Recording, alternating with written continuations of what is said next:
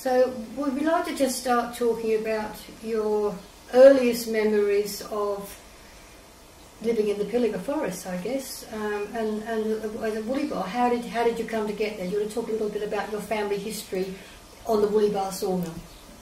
Well, my uncle and father had a partnership at Rocky Creek, and then Uligal.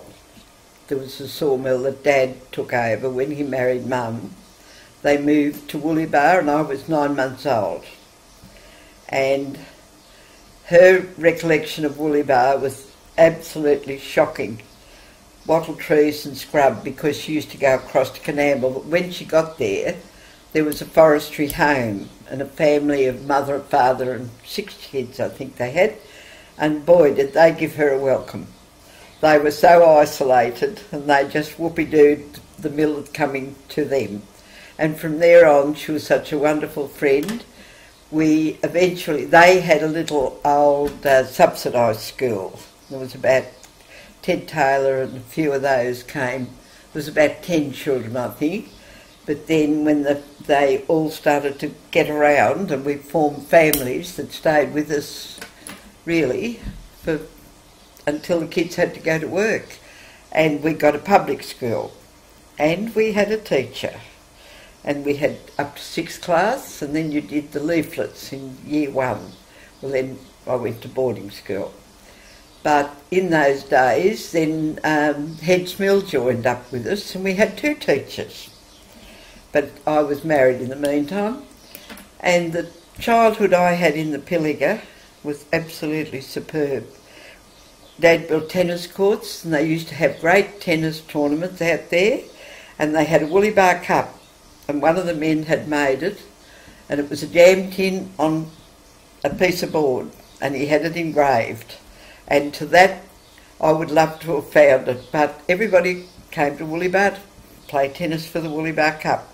And it was a great social outing. The women used to do all the cooking, and they had a cricket team at one stage. They used to get on the back of the truck and go around playing cricket. And the atmosphere of all those people, they were just such special people that I didn't know anybody in Barradine until I came really to say that I did, because we had such a mob of us out there that wherever we went we had carloads of kids and you didn't want to know anyone else. And it was absolutely wonderful, the childhood we had. But we'd go north, south, east and west on our bikes and around Kwongdonging, and we weren't allowed near the dams. That was no-no. But when that hooter went at that mill at 5 o'clock, we'll look out if you didn't scamper for home. And you couldn't do it now. You really couldn't do it when you think about it. You'd be worried sick about your kids all day. But that was our life. It was free. And we had old Jimmy White with his cart, and he was an old snigger, and he had Dobbin, and I can't think of the other old one. And he'd trot into the mill. He must have lived on the back of the cart, I think, in the bush all week. He'd trot into the mill and he'd, "Can we go with you, Uncle Jim?" "Okay, kids, hop on." And we'd go to the 5-mile ramp, and then he'd say, "Okay, you lot, get off and run home." That was the highlight of our Friday afternoon.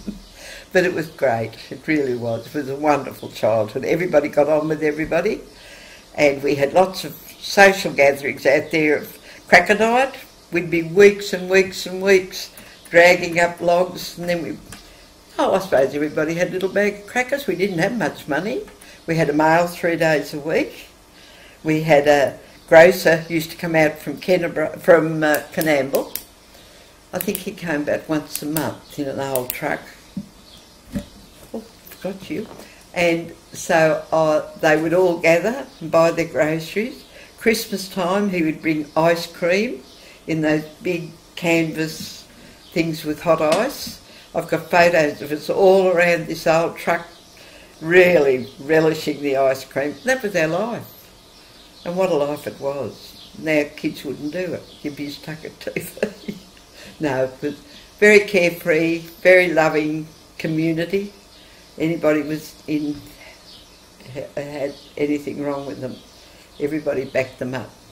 We got the Italians in the war, the Italians that were interned that they sent to us.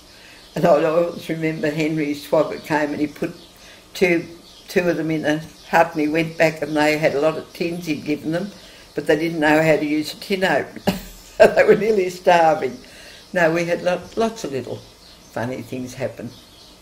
But I haven't regretted a minute of it.